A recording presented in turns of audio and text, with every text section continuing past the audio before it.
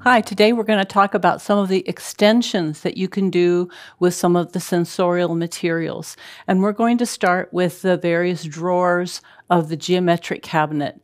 Now, the activities that I'm going to do, you can also do with the botany cabinet, you can do with the countries in the puzzle maps. There's a lot of possibilities available to you, but we're going to start now with polygons.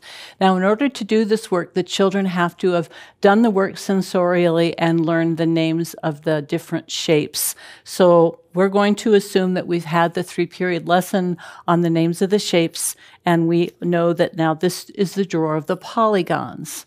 Okay, the first one is the pentagon.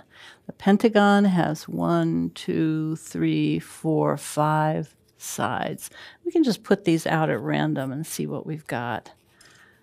Make it more interesting for the child. Okay, so I'm going to pick the octagon. Well, octagon has 8 sides. Let's see if we can find the octagon. 1, 2, 3, 4, 5, 6, 7, 8. Here's the octagon. Okay, the decagon. Deca means 10, just like decimal system and other things that we've worked with. So let's find 1, 2, 3, 4, 5, 6, 7, 8, 9, 10. Here's our decagon. So here we have the hexagon. So the hexagon, remember how many sides that has? It has 6 sides. 1, 2, 3, 4, 5, 6. So here's the hexagon. Then we have the nonagon.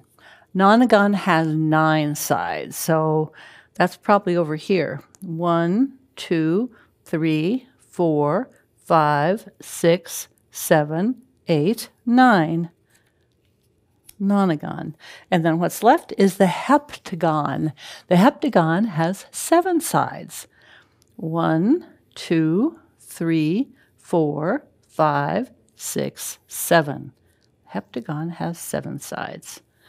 Okay, so after the child has done that and maybe written his own set of labels and done whatever you want, then we can go into an activity we call bookmaking.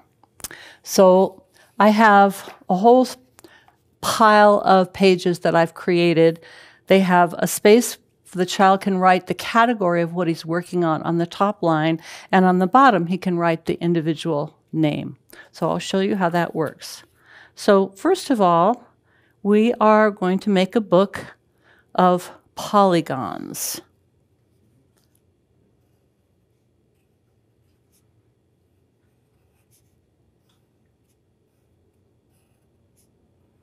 This is your opportunity to write in front of the child so he sees exactly how careful your movements are and how each letter is shaped. So here's our polygon. So the first polygon that we're going to do is the pentagon. So we are going to take it and we are going to trace it.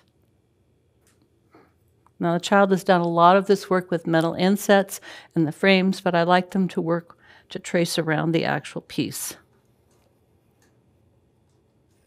Very carefully.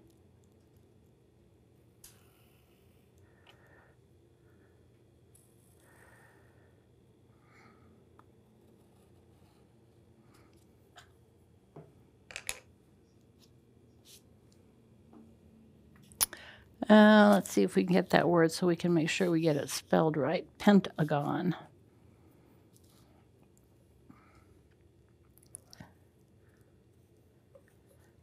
Pen.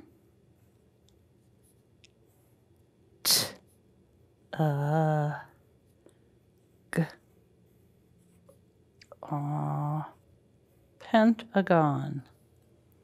So at this point, your child might want to color it in, might want to actually take blue colored paper, trace them, cut them out, and mount them on the book. There's many variations of how you can do the book. But at the end, I'm going to have a little book with 8 pages. Then the child can staple it and put the date stamp of what date he's completed it and take it home and show his parents.